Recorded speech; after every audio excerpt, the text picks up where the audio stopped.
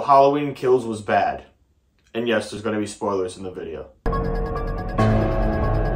Halloween is my favorite horror franchise. The original Halloween was the first horror movie I ever saw, so I was pretty excited going into this one after kind of liking the last one, and then it was just the biggest piece of shit you could imagine. I have liked every Halloween movie except for, you know, the really bad ones. Even Halloween Kills, people were like, the plot was kind of shit, you know. I'm like, dude, it's a horror movie. The plot is survivors try to kill the killer.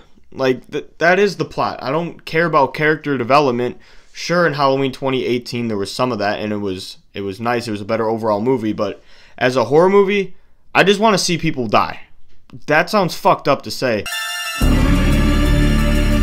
Let me go over what I liked about the movie first. There was some good prosthetic effects. Halloween Ends, fucking like nobody died, dude. There was like 6-10 kills throughout the whole movie, and all of them happened within the last 10 minutes. I'm not even exaggerating. If you look up Halloween Kills clips, the first thing that comes up is like a 7-minute clip. That is where all the deaths happen, is the last 10 minutes. It was a shit show. The first hour of the movie was like a romance between this new character, Corey, and Allison. This Corey character is such a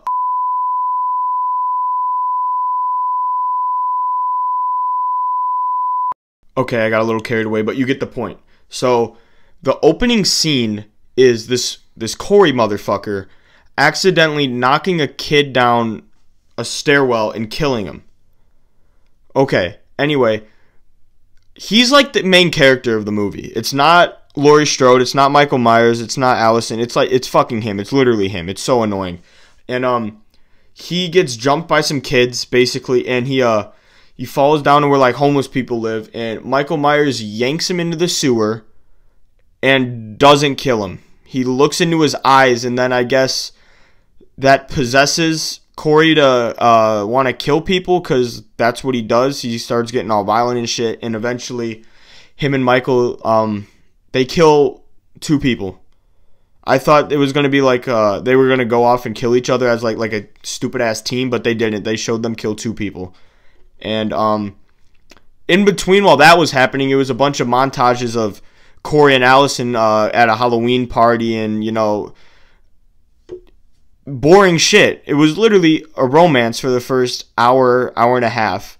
Nothing happens until the last 20 minutes of the movie, and even then it's lackluster as fuck. The worst part about the movie was Michael Myers. He is in the movie for a grand total of about 6 fucking minutes. No, this is not even exaggeration. He is not in the movie, like, at all. He is in the movie when he grabs Corey and pulls him into the sewer and looks into his eyes. When Corey goes and steals his mask. Yes, Michael Myers gets bitched around by this guy that made Michael Myers a fucking pussy in this thing. Fucking whatever. And then at the end, when he goes, he gets his mask back and he fights Laurie. You know, the big, huge fight. And if you watch the trailers, pretty much every trailer is only clips from the last 20 minutes of the movie. They knew that movie was going to be shit. The entire trailer is scenes from the last 2 minutes of the movie. The huge, oh my god, the Laurie versus Michael. And fucking I last longer than that goddamn fight. That fight was so goddamn short, it can't redeem the movie, dude. It was about a 2-minute fight, and it was basic, dude. You know, he slapped her, he threw her around. She ended up stabbing his hand into a counter and cutting his throat, and that was it. It was short. It was underwhelming, disappointing, whatever you want to use. Myers from Halloween Kills, you know, bitching around an entire town, the whole mob of people, the firefighters, all that shit. But in this one, he gets out fucking wrestled by a teenager. Like, I don't know how old he is. He can't be any older than like 20 something, and he just gets out wrestled, and he allows him to take his mask from him.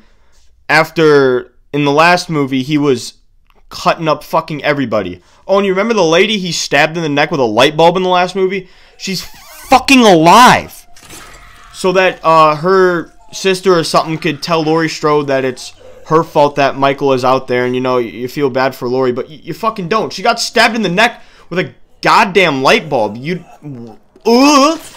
There's no fucking shot. Like, look at this shit. No fucking way she lives through that shit. Cannot stress enough how just boring this movie was.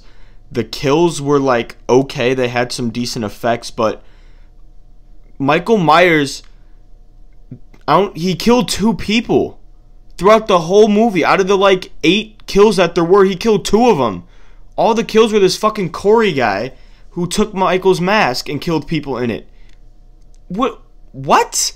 If it's the last movie in the franchise, which I actually hope it's not, because they gotta do something better than this, you introduce a new character to take the fucking spotlight from your franchise star in the last movie and have him do everything and have him be the main character?